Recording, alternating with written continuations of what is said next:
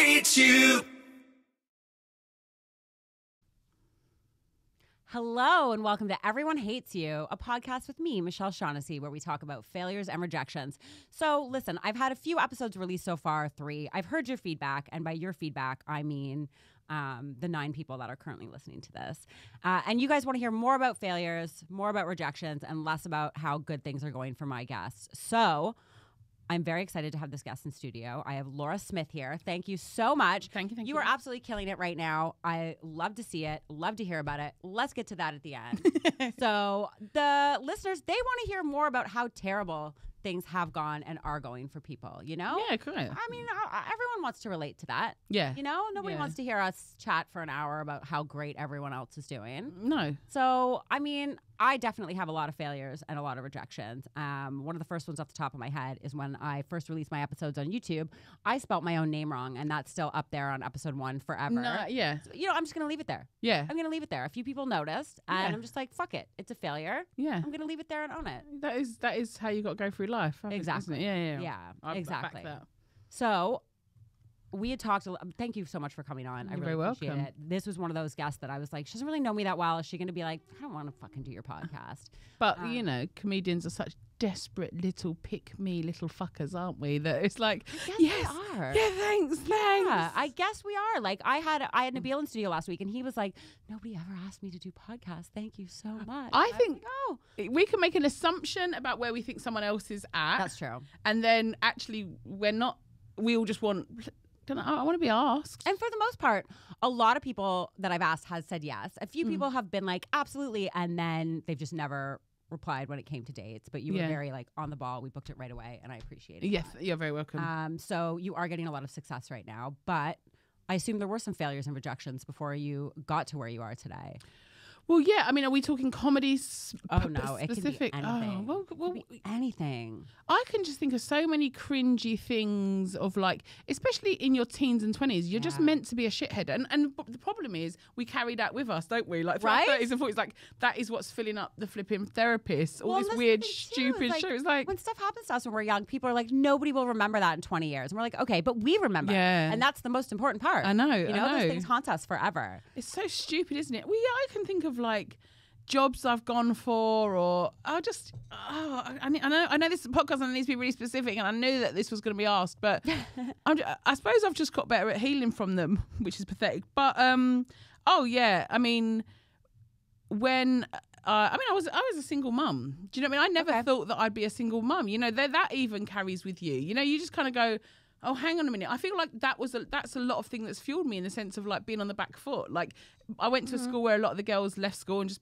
had my bays, and I never thought that I'd be that guy, and then I was, and I think I'd got into my like, well, that's the bracket I'm in. Do you know what I mean? Like, Okay, so you were like, this is just how my life is. yeah, a little bit. Like it took me a while to. I mean, obviously, I loved my daughter, and it was all good, but it was that sort of thing of like, you know, you're in the housing list, and you're like claiming benefits, and you all of a sudden you go like, how did I get here? Do you know what I mean? Yeah. I think that there's a sort of like rewriting that you have to do for yourself to get out of that as well. Like it is definitely those mentalities. So yeah, I think that was the first one, and I didn't actually know how much it affected me either. Was there a part of you that was hesitant to kind of like talk about that now that you're not in that situation? Well, yeah, but it took me like 10 years. So I had to just turn 20 sort of thing, like just at the end of my teens, and I think basically I dated so terribly for 10 years.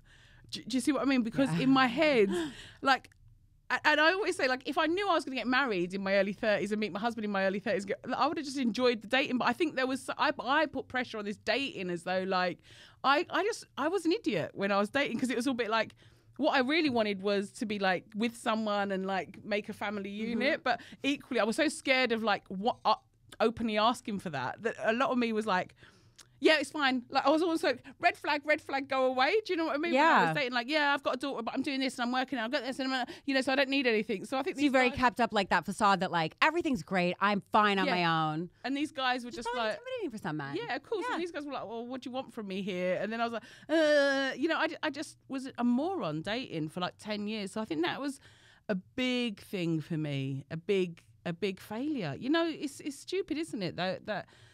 I'm almost, as a woman in her 40s now, I'm quite embarrassed how much stock I put in men's opinions of me throughout my 20s. I still struggle with that. Really? I really do. And I don't know why. I don't know if it comes from like kind of growing up as like not being popular and not having boyfriends when I was younger, that I felt like when I did finally start dating, I would just, anybody that asked me out, I'd be like, okay. I know. Like, 'cause I'd be like, somebody likes me. Like, I have to go out with them and this has to work. And, you know, and it was more like holding on to relationships because I was like, well, I can't be single. I remember when I turned 25 many years ago, I had just broke up with like a guy that I thought I was going to be with forever. Yeah. And I remember feeling like such a failure going home for Christmas and being like, I can't believe I'm 25 and single. Yeah. Like, what is wrong? It's so dumb. I was speaking to another comedian actually the other day, and she was saying she can vividly remember crying in a restaurant because she was 27 and newly single, going, who's going to want to marry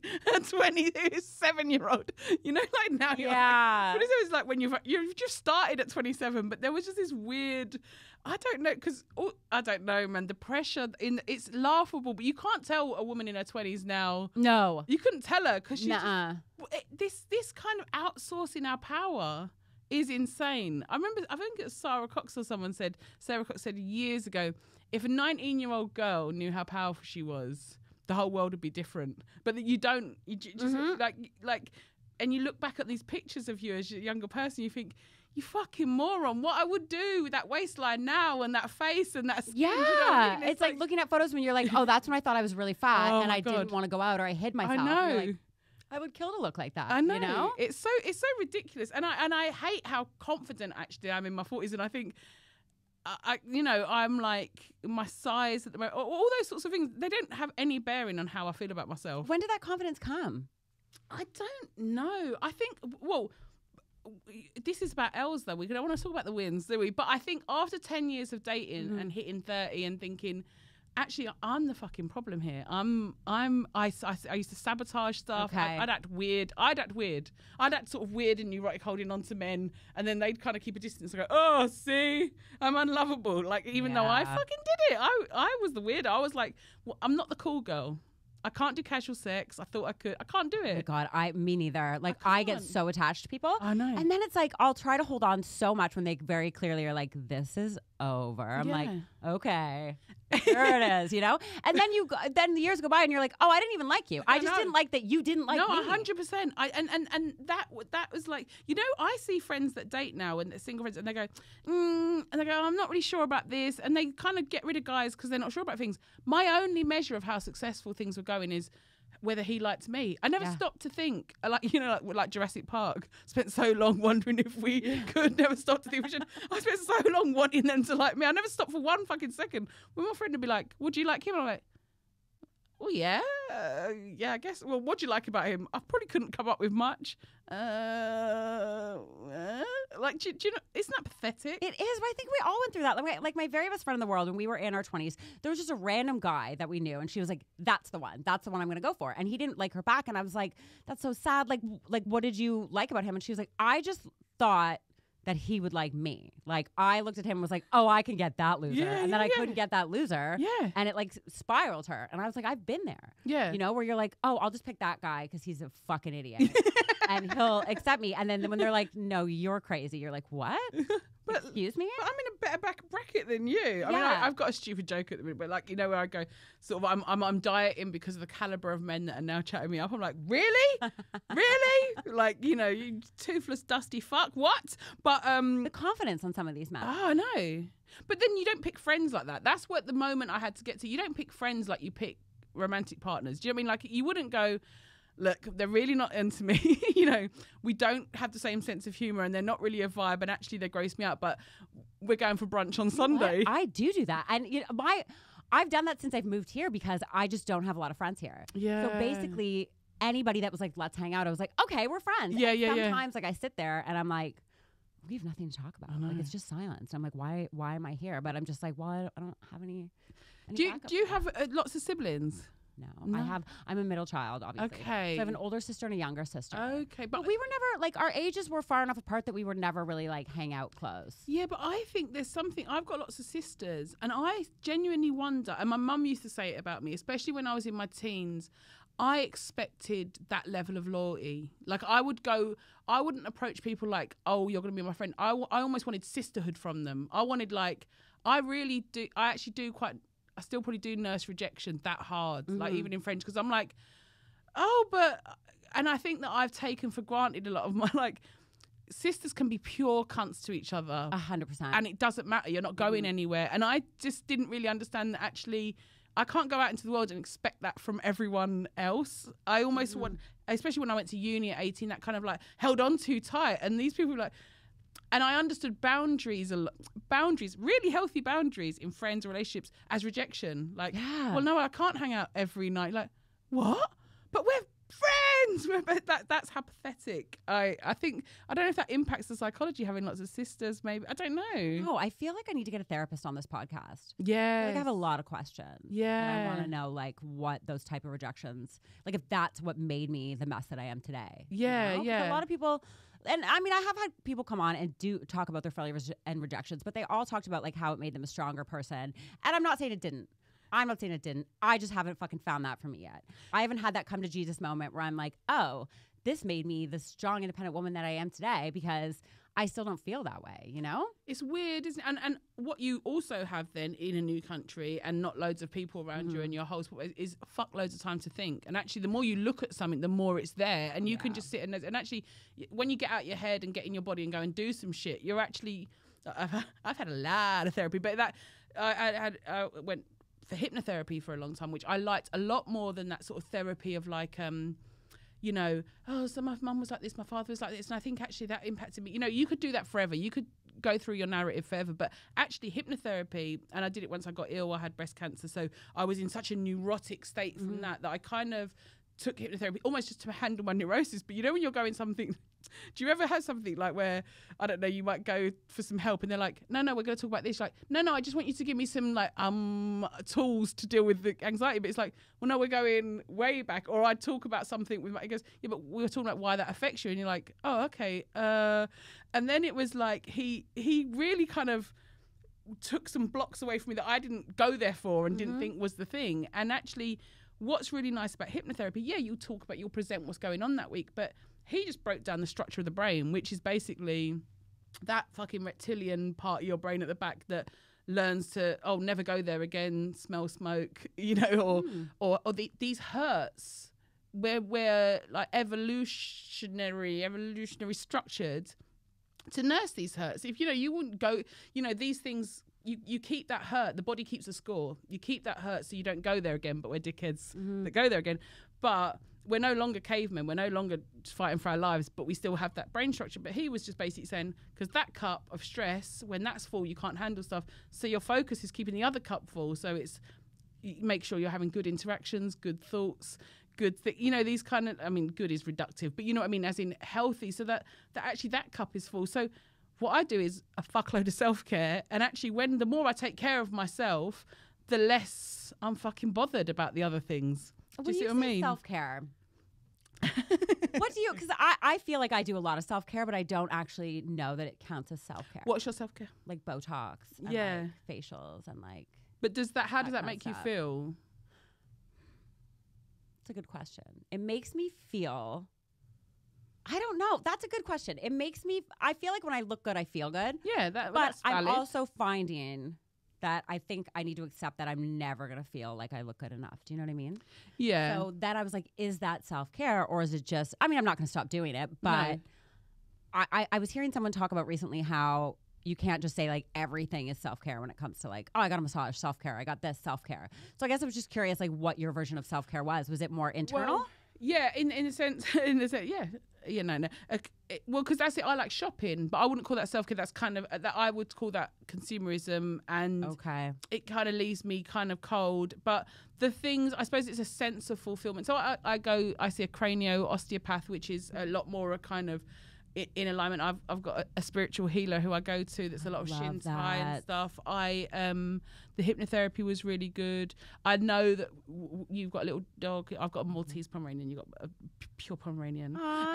But long walks, what that does afterwards, you know, so that awareness of like my dog got attacked once and was laid up for 2 weeks.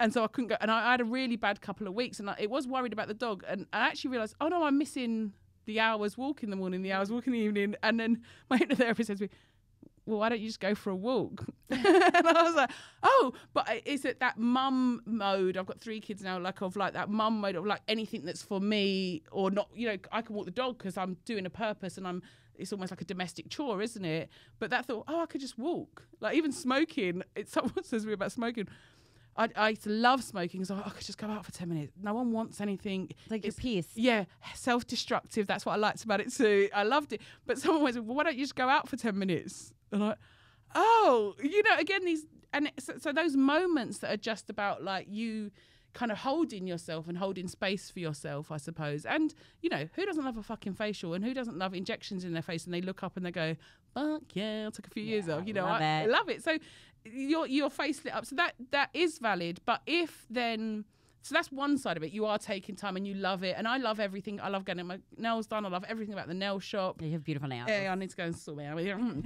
But all those sorts of things are nice. But if I was then sort of shopping and getting my nails done and going, oh, her nails are better than mine, and do I look this? And I'm still in my head. I suppose that's a separate thing. So going to get Botox, going to get facials, yes, is good for you. But if you're then in a mode of like, I'm doing this for some invisible sense of being good enough, I think it's eradicating as much as we can the external. We do it. Like I fucking love. Like another thing with my hypnotherapist, comedy. By definition, we want to go into rooms and make 100 or 200 or 300 or sometimes a few thousand strangers laugh at us. By definition, what we do, we're pathetic pieces of shit that want external validation. I know. That's and then so how do we true. fill the gap in between those times? And my brother was really good at saying to me, I worry about the gaps in between that. Had you thought about that before he said that? Because I'd never thought about that until you just said the gaps in between. Yeah, and that's a big thing. We can't discount, and I've had to look at that, and I did that again with my hypnotherapist because he'd say, how's your week been? And I would reel off things. Like, I got this, and it was that's all great. Okay. It was all business. It was all work. And he said, and at home and the family. And I almost was like, ugh, because I'm sort of having a moment that I haven't had, being a mum, all my adult life, all these things. It took me a long time to get to this moment where I'm doing stuff for myself. So both with comedy and getting ill and taking care of myself. So I'm like, home life, why are you bringing up that shit and drudgery? Do you know what I mean? But it made me go, oh, I need to put into it. Yeah. And the more I put into it, guess what? It's fucking good. Do you see what I mean? And actually taking those times and that balance. But you don't always get it right. But it's not balance of like, oh, I've done all their lunches and I've done all that, but actually putting into the home the good stuff as well. Mm-hmm. And so being conscious of that is quite a good thing, I suppose. But like, yeah, it all of it comes from getting it really fucking wrong. And we're so horrible to ourselves. And actually, I wouldn't be able to do this stuff on my own, I don't think. I'm happy to acknowledge I need a lot of things in place to keep this. Do you know what I mean? Like, and so then we beat ourselves up because we're like, well, I feel like this. God, why am I like this? I'm a fucking piece of shit. And then this horrible, it's like I always say, it's like, when your washing machine doesn't drain properly. So it's dirty water spinning around. Sometimes you need these things that are, you can put all the detergent you want in it and all the shopping and the brands or whatever all the stuff I'm into. I'm a fucking shopaholic. I'm a scrollaholic. I've got all these vices and food and all these things. But when it's like, actually, I need to clear the drain here and work out what's blocking stuff, you take those moments, and whether that's taking yourself away somewhere or and actually honouring yourself that you deserve that. That's a really... Okay, so hypnotherapy. Yeah. Are you out? Like, are you under? Like, are you under like a weird, you know what I mean? Yeah. Because I'm scared of it for that, because I'm worried that like, well, what are they going to do to me when I'm like, sometimes I just fall asleep, but some were really crazy, almost like hallucinogenic, trippy, where you've done the kind of, like you've offloaded whatever, and then we do the trance and being talked under. And sometimes you're just, oh, what's happened? And he's like, that's all fine. But sometimes you're in a kind of really weird, half lucid, half kind of kind of hallucinogenic state where I'd walk down this staircase as part of the kind of visualization and trance, and you're going in this relaxed state. And it was like, I remember once where picture a door, you can go in the door, And it was like picturing a clock, and you're trying to exist in the moments between the ticks of the clock. This kind of really deep stuff. And then there was this bit where there was a room, and there was a really dark room, almost like a broom cupboard there, in this grand house. This is all in the imaginings, and then went into another one. And there was another one that was really light, and it had a microphone stand, funnily enough. So so it was very much, I felt very much my conscious ego was pulling me there. But this dark, really dark pool was towards this really dark door. And I thought, I don't want to go. I could feel, so it was this weird, trippy tussle. Like it was. And you remembered all this? I remembered it all, and there was I can definitely say I was in between a state of having, like sometimes you can be with dreaming, where you can almost dictate what's going on or try and be in a dream, and you're half conscious of having a will at play in it.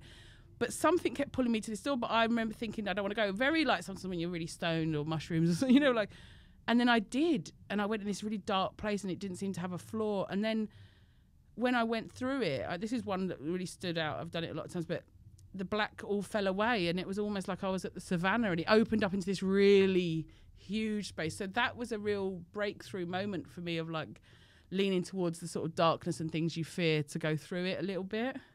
I feel like maybe I should try, because I'm not a fan of therapy. I've talked about that way too much on the podcast. I don't like it. But maybe hypnotherapy is something that I should try. I think with a good hypnotherapist, I'll give you his number. With a good one, I think what you achieve is that you're not navel gazing. You're not going, Michelle, why is Michelle like this? Why is Michelle like this? But it's more like, of course, human brains are structured like this. Let's just it's a bit like, let's just rewire that brain a little bit. So yeah, almost like let's deal with the problem head on instead of spending like months just talking about where the problem came from. Yeah, because you could do that forever. Exactly. That's what I found with therapy. It was just like talking about the same things over and over again. It's like, okay, well, when is this going to feel better? Because it doesn't. Yeah, and sometimes I can be in a real bad emotional state or psychological state, and actually I go, well, you know what, I've probably, where I've maybe had events on or done, I've probably had a couple of glasses of wine every day. I haven't actually slept that well, and I've got a deadline. So actually I'm not you know, there's not a deeper underlying problem, but we attach thoughts to our feelings. So you can be fucked and your nervous system's fucked. And we play, as comedians, you play your you play with your nervous system as a comedian, don't you? Because you're up high and adrenaline, and whether it's good or bad, you're playing with your fucking cortisol adrenaline nonstop. So actually, you can be strung out and be like, oh, everyone hates me, or I'm so foolish, or I did this, and God, I embarrassed myself. And actually, I've learned to go, when I might when I'm spiraling like that or having these thoughts, I go, I'm not in it. I need some rest, or I start clearing my diary. I go, I just see that as a measure of, if your car started making a funny noise, you go, oh, hang on. Do you see what I mean? Like, I just go, I need to refill my tank. That's how I maintain good mental health. Good for you. Do you know what I mean? Like, it's strange because it's like those moments where, you know, those moments where you just have to fall apart. Sometimes we have to fall apart. I feel like sometimes I learn to like those moments. Like sometimes I'm like, this is amazing. I'm going to be home alone. I'm going to order a bunch of food. I'm going to cry all night. Like, this is great. Yeah, and I've learned to like enjoy those. And some people think it's really weird. No, I think that's fucking brilliant. Sometimes I feel like it's good to just cry and feel self-hate. Yeah. Okay. Oh, I love it. I indulge makes me feel better, because a lot of people think that it's like I'm like seriously mentally ill. I don't know. I mean, I definitely, my mental health isn't 100%, but I like those moments sometimes. Yeah, and also, so I saw this thing the other day that said, it's always like a post because we live on our phones, but that good mental health is not about being happy. Good mental health is about being having appropriate emotions. Mm-hmm. If your friend died, you'd be in pieces. Mm-hmm. If you're working hard and you can barely meet the rent, you're fucking stressed and pissed off. You're not meant to go, I'm going to put on my happy face. Do you know what I mean? Like, you're meant to be, you're allowed to have fucking emotions. Mm-hmm. I think that's what we're in. Like, it's like people can't have emotions, and so they scroll on their phone or, like, have emotions. Fucking, it's shit. You're in a country, in a kind of fairly tough industry, and you're like, I'd fucking curl up in a ball, like, happily, and go, I'm doing this. That's self-care, I think. Feel better. Yeah. I love that. I love that, because sometimes I'll be too open about it, and someone will be like, what are you doing tonight? I'm like, I'm just staying and cry. And they're like, oh my God, are you okay? Like, I'll come by. And I'm like, no, this is what I want to do with my night, you know? And people are like, it's not healthy. I'm like, I feel like it kind of is. Well, I just think that is. I remember saying I used to love a rom-com and I'd cry. Yes. And I'd cry and think, when will Ryan Gosling love me that much? And then I got married and, you know, I have someone that loves me that much and I just want them to go out so I can watch a rom-com and cry. That. I love that. I love it. I love mad women. That's the other thing. I love mad women. All my sisters are mad. And I love the fact that I can vent to them. Like my old phone sister, I just want to run away. I fucking hate it. I just feel like I'm a shit mum. And then, you know, all that sort of thing. And the next day, my sister will phone me, either one, and go, "You all right? Still a shit mum?" Do you know what I mean? And it's like, yeah, they get that you were just going, like that. It's insane. Like ugly crying, hyperventilating about nothing, about the fucking school run, the school run. We're talking about failures. I missed, my son is the youngest, and school clubs. I get all the parent mail, school clubs, and what else was another one? School clubs was one, and parents' evening. Missed all of that. Forgot about Didn't it. book any of them.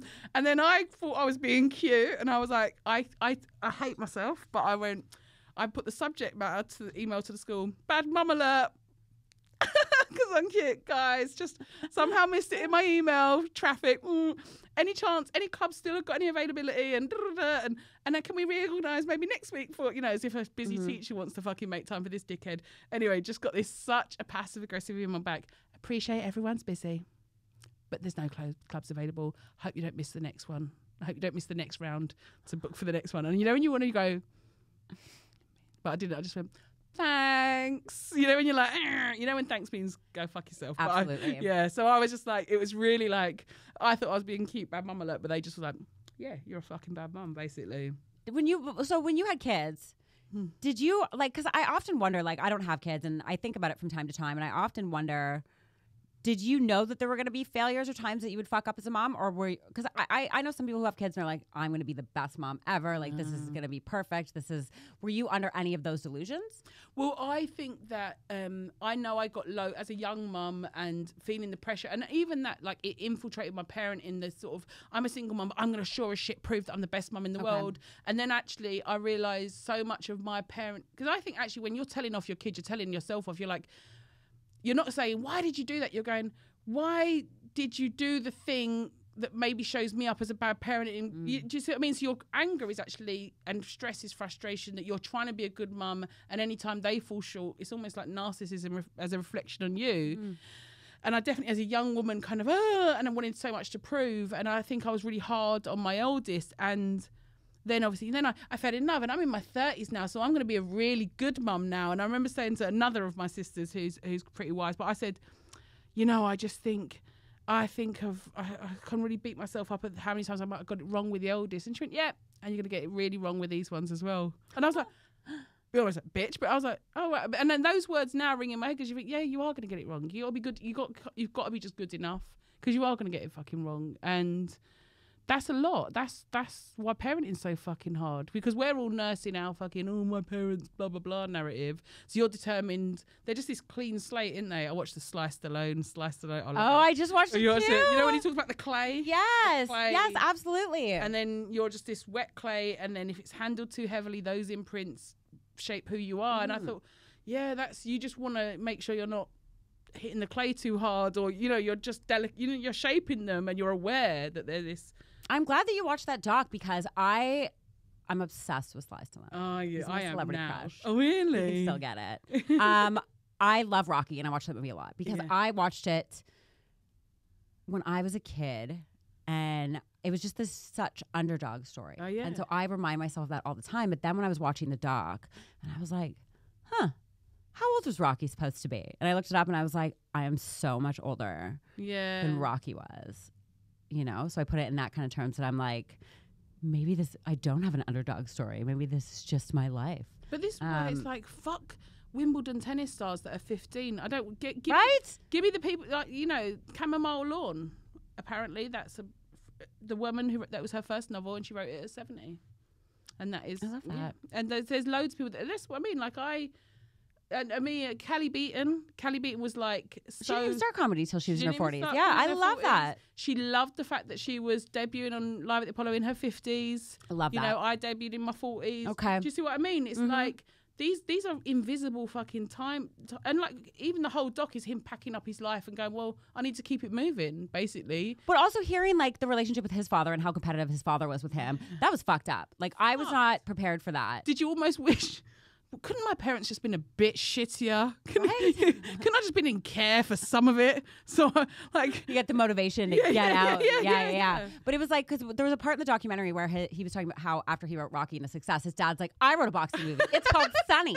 I want to make it. Part of me was like, what the fuck? Like, that made me be like, okay, maybe my parents aren't as bad as that's psychotic. Like, and have that throwing him off the polo horses. Right. Fuck. But part of me is like, I wish I could get a hold of that script. Like, I want to know. Can you imagine if I read it? I'm like, this is the best movie ever. Like, give Daddy a chance. But yeah, that documentary really kind of put things into perspective for me in terms of like, you know, how he was with. I mean, I also do feel like it was a soft documentary. He was a producer. So there was stuff they didn't talk about that I really would have liked to talk like about. what?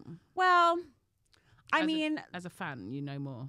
I feel like there was I don't even know how long ago when it came out.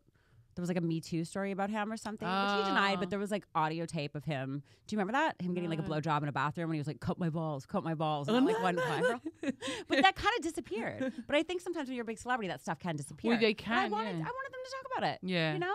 Like, I just wanted to know. I mean, even like the fact that his son just died, I had to Google that. It was they didn't talk about that, but they didn't talk about it. They also didn't really talk about Creed. And I know Sly Stallone has a weird beef with the people who own the rights to the characters and stuff. So he wasn't in the most recent Creed movie. And not only was he not in it, but they didn't even acknowledge it. Like they weren't like, oh, he's visiting his son, or this is why he wasn't here. So they just didn't really talk about that stuff. Well, it's a huge PR thing, isn't it? I mean, you've got to... I mean, Arnie was the same. It was so funny that... Have you watched Arnie? I haven't. Oh, God. Maybe I'll watch that tonight. That's even worse. I mean, that's a 3-part, but, you know, it's very like... I mean, it's unbelievable. It is just unbelievable showboating. They gloss over stuff, even to the point of like, yeah, my father was a broken man coming back from war. Yeah, your father's a Nazi. Like they were, we know what side your father was fucking fighting for, bro. Like, do you know what I mean? Like, it's funny. Like, it's so, yeah, it's funny the whole PR thing, how glossy it is, the power. They're powerful players, aren't they? And also, like, watching, I'm going to watch the Arnold one for sure. I love that kind of stuff. But also, even when Sly was talking about how he had the success of Rambo, the success of Rocky, and the things that came after weren't as successful, you know, and he really took that to heart, you know, and it is refreshing to see. Like, I know I said to you earlier, I don't want this to be a positive podcast, and I don't think I meant it as harsh as it sounded. I just didn't want it to be all about listen to this podcast to be inspired, because maybe you will be, but I want there to be some weeks when you're not, and that's okay too. But I did find it a little inspiring where he felt like a failure when he has like millions and millions of dollars and had these 2 super successful franchises. And until, you know, all the movies kind of between there and like The Expendables, he just wasn't happy with, you know? But have you watched the Robbie documentary? No, but everyone's talking about it. So I'm on it as well. And Sean Walsh posted about it today exactly what I was thinking.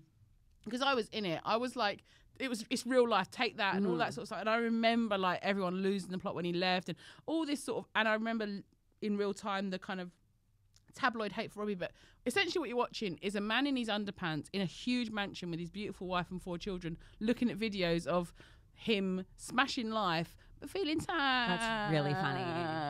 That's really basically funny. what it is. So you go, and then we get back to then what the unless it comes from within, what the fuck will be enough? You know. Do you feel like that sometimes with your career? Because you're, like I said, you're doing great right now. Yeah. You did Apollo. You went viral. You're gonna go on tour. Yeah. Do you appreciate it, or are there still times when you're like, oh, well, I should be here, or, you know, I should have got this 5 years ago, or I should have, you know? No, because because basically, I don't know if you know, I was teaching for 10 years, and then I started comedy late, and then I handed in my notice at work, and then in September, I didn't go back to teaching. I found a lump in my breast. So I literally was like, everything was turned upside down, and I was going for comedy with that head. I was in comedy, like watching what everyone else and no, I want that, and it was so I want and a plan, and there seems this trajectory that when you're signed as though you're going to do mock the week, you're going to do this, you're going to do that, and it's so like and it didn't feel right to me, but it had become this dream that I was chasing that was meant to be just a dream because I was like enjoy the thing I'd always wished to do. It was like, oh, I want this, I want that, and then actually you get diagnosed with cancer and you go, I don't want anything. I don't want anything. There's nothing. I want to live. I couldn't have named you one thing I wanted. I couldn't have worked out. I couldn't have told you one thing I wanted. I could not have told you one thing in this world I wanted. Everything just, the floor fell out from beneath me. Simple as that. And in this weird fucking parallel way, I needed it. I needed to go, nothing matters. And actually, my way of getting through life, and I don't want anyone to get cancer to have to learn it. You've only got today. The minute you're like, I do my best work today. I do my self-tapes. And I can watch television programs, and all of a sudden they're saying dialogue that I know really well. And I go, oh, that's because I've done a self-tape for this. Whereas once I was like, I've done a self-tape and get myself worked up and have you heard anything to my agent, all that shit. Yeah. I just don't do that. I literally forget what I've done in a day, and I'm really bad at communicating because I go, oh, I'm doing the podcast with Michelle today, I'll communicate today, because I'm just like, I can't. That's how I've had to learn, because the anxiety levels of waiting for scan results and blood tests and the analysis of the mastectomy and all this, I lost, I've had a boob off, ovaries off, lost all my hair. I was fucked. Do you see what I mean? And when you've done that, gone really to hell about you can't you have to have a priority shift, because that feeling, in the same way we're talking about externalizing our worth from other people, that feeling of externalizing my life and my power to these doctor letters and hospital letters and phone calls, and it's the hospital because it's a withheld number, the fucking anxiety, I can't even tell you the pitch of anxiety I was at that point. I thought, I can't live like this. I'd rather, what's the point of living if I'm going to be like this? So I just had to go, I've only got today. And tomorrow's not promised to anyone. And oh yeah, you could get hit by a bus tomorrow, and you think, shut up, fuck off, die. But I can't help but be fundamentally changed by that. And if you just go, oh, I'm doing my best work today, I really enjoy this is my day. I've been writing this morning and this afternoon, and it's lovely. Like, so I just go whatever. I'm not in control of how this might get clipped, or if it go this right now and it goes viral and people go want to slag me off or say that or slag us. I'm not in control of that. I know what I'm enjoying it today, and then that has somehow paradoxically been a really good career plan. And I genuinely think so many things that happened whilst I was putting my wig on and painting my lashes on happened because it weren't manifestation. It was more just like an Oprah kind of gratitude, kind of living in the moment, gratitude, fullness, that somehow my vibration was higher. That's it. So in a way, you're a little grateful that you went through that. Yeah, of course, okay. Of course. And I wasn't sure because I wasn't sure with the cancer. I was like, I didn't want to bring it up because I didn't know if it's one thing that you're like, I get asked about all the time in interviews. Yeah. I'm sick of talking about it. You know what I mean? But I'm glad that it kind of organically came up, in the sense that, not that you're grateful you had cancer, but you're grateful for like how it made you see life and think of like, we only have today. Yeah. And it sucks because it's one of those things that I think people will hear and be like, that's right, we do only have today. But unless something like that happens to you, it's really hard to change your mindset to actually live your life like that. Yeah. But I could have been stuck in the neurosis. That was an option too. I could have been stuck in the neurosis, but I couldn't. It's almost like I thought, I'm going to die of a heart attack before I die of cancer. My anxiety was so high that I almost just said, I can't do this. And it was an Oprah Winfrey post that she said, everyone asked me advice. If I only gave one bit of advice, if you only had to do one thing, it was a gratitude list. And I started doing it. And I don't continue it like as in a written form, but I think of that gratitude list as the rope that pulled me out of a dark well. Like, it was like I forced myself to be thankful. And she said something like, even if some days the only thing you can write is breathe, that I can breathe 5. And some days there were really like, I can do that. And I had to just find a way. And it was good, and we were really like, the circle, the wagons, my circle came small. It was pretty much me, my husband, my mum, in that sense of like, we had to keep it small. Everything was delicate. Everything got stripped back. Do you know what I mean? And even like the physicality of things, like, you know, your body, it is still so recent. It's only 2 years. But I've just done like my Radio 4 special, which actually became way more personal than I thought it would be. And actually it was really cathartic because I've said it on my terms. And it feels like, oh. Well, I didn't know that you were a cancer survivor until that. Oh, really? Yeah. Yeah. Well, I didn't put it out. Yeah. I didn't put it out there because the truth is, it's going to sound like I would have been doing it for attention. I don't think there's any. I think everything we do in this business is for attention. Like, come on. Like, and I thought, I don't want to do so many of us are doing things for attention. Yeah. Whether it be like, oh, I have to have that ADHD diagnosis, or I have to have, because then we can talk about it. Yeah. And then it's something new to talk about, opens us up to a different audience. But the fact that you realized that and admitted it is pretty fucking cool. Of course it is. And so it could have been I mean, when I first got diagnosed, you know, you're sending WhatsApps to people and letting them know, and that exhausted me. So the idea that if I then, everything's for the socials, everything can then be projected, can't it? You know, we're monitoring someone. It would have been, you know, I posted a fucking thing the other day where someone had shaved their head, so the husband shaves the head, and I shared it to my stories, went boring, and I got DMs like, you heartless fucking cunt, this woman, you know, like an absolute abuse. And I was like, I didn't get it. And then I said, yeah, well, I've just survived. I've just had cancer. So I've just gone through chemo. So she's like, doesn't fucking matter. Like, she doubled down. This bitch doubled down. I love that. Good for her, I guess. You know? And she you don't want special treatment. Yeah, she went for me because I just thought, I've obviously touched her nerve. But even that, like, I just thought, well, you know, I was fucking saucy. I was going boring. And some people were more mild. Were like, you do realise that someone with cancer that you've just said is boring. But I thought, fuck it. Well, because it is. Because actually everything's shtick, isn't it now? Yeah. Everything's fucking shtick. And if fighting for your life can become like, you know, everyone's going to do a race for life, hashtag kick cancer's ass, get a hoodie with Strong Girls Club, you know, the shave the head video. We've all fucking seen it. And you can't, I can say it because I'm a cancer survivor, but like, it's fucking shtick. It's fucking hack. Fuck off. I'm back. Like, I'm one of those annoying people where I don't know what to say to somebody. Like, I've had, you know, I've lost a friend to cancer. I have another friend who's battling cancer right now. And I just don't talk about it unless they bring it up. Yeah. And I often feel guilty for that. Because when my friend who passed of cancer, when he was in the hospital, I was way too positive, and he finally had to say to me, like, I'm gonna die. Like, you can't, because I was like, miracles happen. And he was like, you can't, like, I need somebody. He was like, you can't come here unless you're gonna be realistic and accept what this is. And so I've carried that with me for a long time, and I do feel like I just don't know what to say to people, you know. So I always kind of like leave it up to them if they want to talk about it or what they want to talk about, because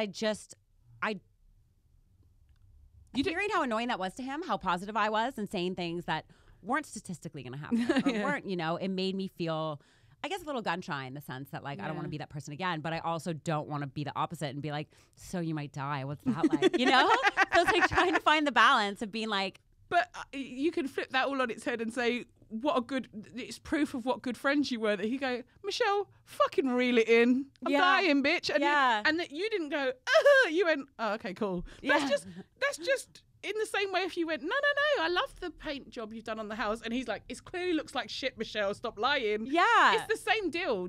I remember when he was in the hospital, and there was one point, like, he was like, let's go for a walk. So we went for a walk, and he was like, do you have cigarettes and weed on you? And I was like, you have cancer. And he was like, I'm going to die. Let me get high. And I was like, okay, like, I guess, you know? Yeah. So, I mean, he had a great attitude the whole way through, and it's tough when people go through that, but I definitely saw a change in, like, his perspective on life too. Yeah. So I guess it really does change a person. Of course, because it's coming to us all. It's coming to us all. Like, none of us get out alive. And most people have those moments, you know. I lost my oldest sister to cancer, and she was so funny. She was a badass on, like, you know, 6 figures. She was like mother of 3 sons. She was so funny, and she was like, when she was in her last sort of few days, she said, I can't remember. It's so funny it coming out of her mouth, because she went, I can't remember why I used to worry about stuff much. I was so worried about how my garden looked or how my house looked. She went, I don't know why I never just knocked on my neighbour's door and go, excuse me, have you got a glass of wine? Which is just so absurd, but you go, yeah, why not? Like, as in, I've just written a piece for, you know, a Sunday magazine, but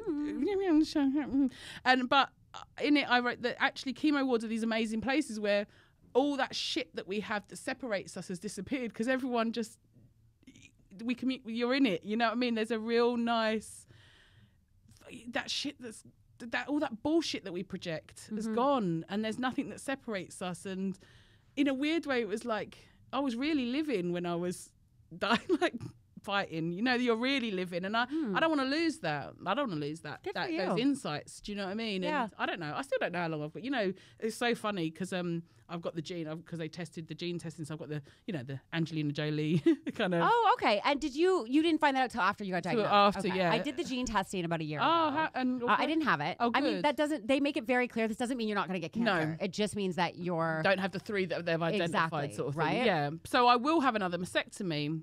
And it was so funny, like, they're really delicate with your language, but there was just this brilliant surgeon who was just so... And when I told a nurse what this surgeon had told me, they kind of laughed in that kind of way. Oh, God, shit, only her, sorry. But I liked it. She went, yeah. She went, when I first met with her, because I just thought it was going to happen after my chemo, I was going to have the other mastectomy. She went, no, we'll wait a couple of years because if you're going to die, it'll come back. You know, if you are going to die, it'll be in the next couple of years. So let's just wait. We won't give you unnecessary. And I went, oh, thanks. Actually, I kind of appreciate that honesty. Yeah. I thought, no one said that. No one has like actually given me prognosis. It's a little bit like, we're just going to sit and wait. But I do have like blood tests and everything like that. But so I couldn't stay in this state of fear I'm going to die. I just said, even when we went and got the first diagnosis, I said to my husband, because he's like, oh, it'll be fine. And my mum was like, it's going to be fine. It's going to be like you were, with your friend. And I said, I said to my husband, like being positive is not about hoping I don't have it. It's about being cool if I do. Like being positive, like we got to be cool. Holy shit. Do you know? And he was That's like, brilliant. Yeah. And he was like, okay. And it was really funny when I went to get the diagnosis and, it was, the consultant's hour and a half delayed and we're like sitting there and I went to the desk and I said, look, I'm just here for some results, like all cash, like boss bitch. Like, I'm just here for some results. So, can I not just see the cancer nurse like this? And she went, well, you can, but the whole team will want to see you. And then I just turned to my husband. That's how I knew. How I knew. And I knew anyway, because I've had a lump before when I was pregnant and it was like a blocked milk duct and everything. When you go and they, I've always told people that they've got anything that they're worried about and go for scans or biopsies or whatever. I was like, even before you know. Because I went for this to get it checked. I didn't take anyone. I just went and thought, fiddly dee, I've watched enough Dr. Pimple Popper. It's probably a lipoma. Or I was so fiddly dee about it. And then went and it's like, the whole energy changes. There's people there. There's stuff in the whole thing changes. And I just was like, oh, we're in a different, I'm trying to get reception in the hospital. Going, get here now. You know what I mean? Like, you just know. See, people say that. And I feel like I always think I know. Like I had a mammogram a few years ago. After I got my implants, I had a lump and it turned out to just be a harmless cyst. Yeah. But I was convinced it was cancer. Yeah, like in that moment, I was like, the way she's looking, like I know. And I was like, you need to tell me. She was like, I can't tell you. And I was like, oh, okay. And she was like, it's fine. Yeah. I can't tell you it's fine. Yeah. It's fine. And I was like, okay. No, but from them, right. Okay. I mean, from them, the whole fucking thing changes, and you get your results in like 2.5 minutes. I'm probably I might get backlash for asking this question. Go on. So you talked about you're gonna have another mastectomy. Yeah. Do you think about getting new tits and what they're going to look like and doing something fun with them? Well, am I going to get in trouble for asking a cancer survivor that? I like questions. But I like tits. That. Yeah. I like tits. Well, no. Well, what they would have to do, because it really annoys me, because like when someone's like transitioning and has top surgery, it's so neat. And I don't know why. There's probably a real medical answer and I should just Google it. I would love to have kind of had the top surgery that makes it look like I just have a really flat no chest or something. But it's just... But because there's none there, what they would have to do, as I understand, would have to be like a skin graft from my tummy, and they're kind of a bit mutiny. So they wouldn't be like, I don't know.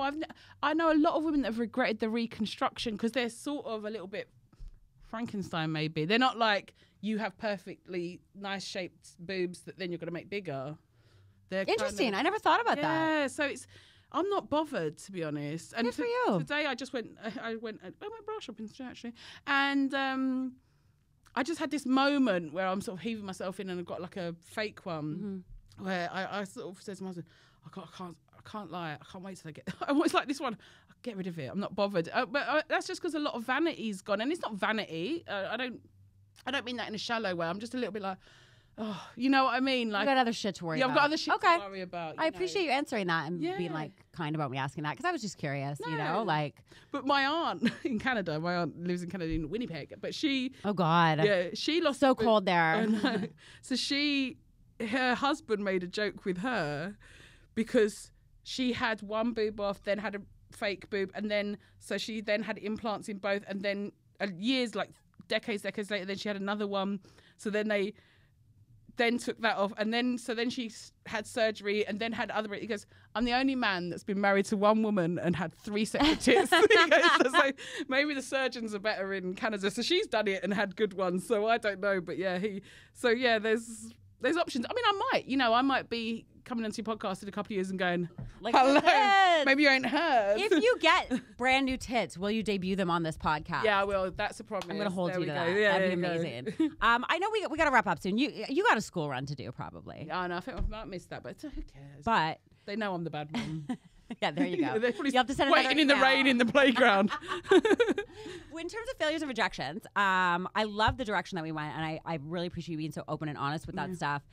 Has there been anything in comedy that you've had a moment where you felt was a failure or rejection that maybe you look back on and you're like, that affected me, or I didn't handle that properly? Oh my God, yeah. I mean, I got a script commission from BBC fairly early on, and it was everything was green light to the point of making a pilot, green light. And I was just sitting waiting for that to then be picked up and taken as a series. I've done that. And because it was going to happen. Put all your eggs in one basket. All the eggs in that basket. I can only imagine that's what feeling like getting jilted at the altar feels like. Well, it's kind of like how you were with men too, right? Oh, yeah. It's the same thing where you're just waiting for that one thing to accept you or not accept you. I'd written my BAFTA speech. It was so good. It's so good. I just thought, like, oh my God, this is... You're welcome to do your BAFTA speech now if you want. No, but it was not a doubt in my mind. And when it didn't happen, I can't even... Look, for 3 months, I could just be tearful about it. I can't even pick up the pieces. I'm so sure. And it was so good. Like... That was a real steep learning curve. That was because lots of things in my comedy career have happened quickly, and it's been green, like loads of lovely, exciting things. I haven't really that knocked me for sitting here. Well, this was a biggie, and it knocked me for 6.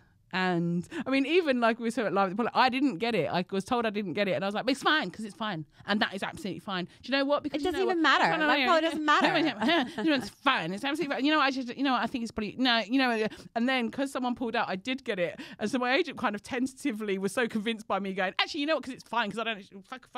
And then finally, I know you said that you didn't really want it, but would you do like? I was like, okay, I'll phone you back. Like that. I was such an idiot. Like, I gotta pretend to be a little chill about this. So yeah, I'm just an idiot. So I love that. So okay, if you woke up tomorrow, your notifications were going crazy, and everyone was like, "Laura, what did you do? Everyone hates you." Is there something that comes to your mind where you're like, "That's probably what that would be"? Yeah, I think it would be speaking out of turn and gossiping and bitching about something because I've talked about sisters. The thing when you have that, you can say such horrible shit about people. You can still love them. Like if someone was gossiping to me about someone, unless they were saying something that was untrue or they were being harsh, I wouldn't be like, hey there, buddy, stop that right there. I'd be like, tell me more. Like I think gossip's healthy. Gossip's healthy, and also.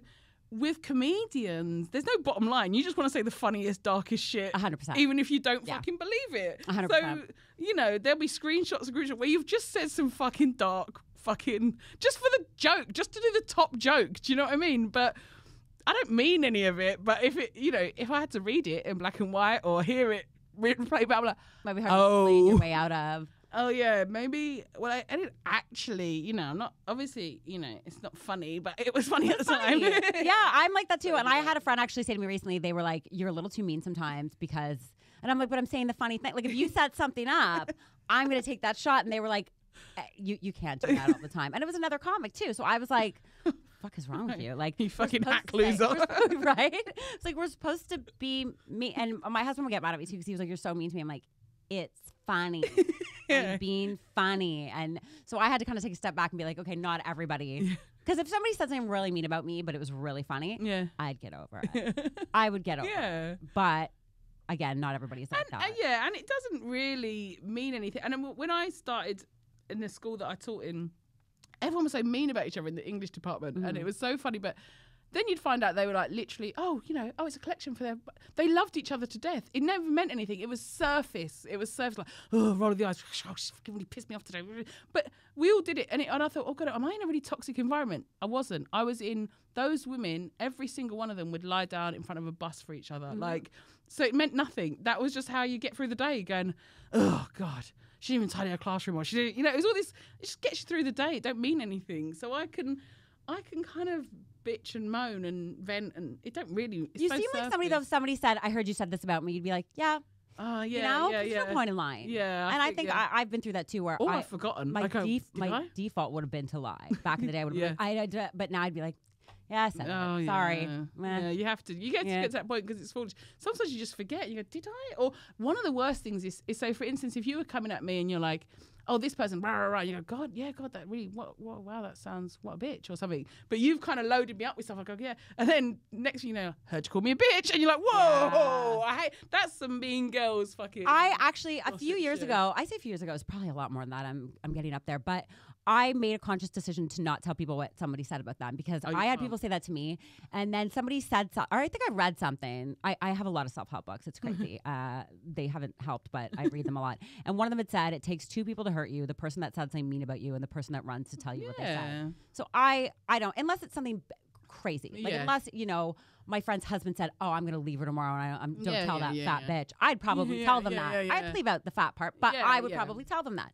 But so I made a really conscious decision to not really do that anymore. You don't need to, and it is that sort of.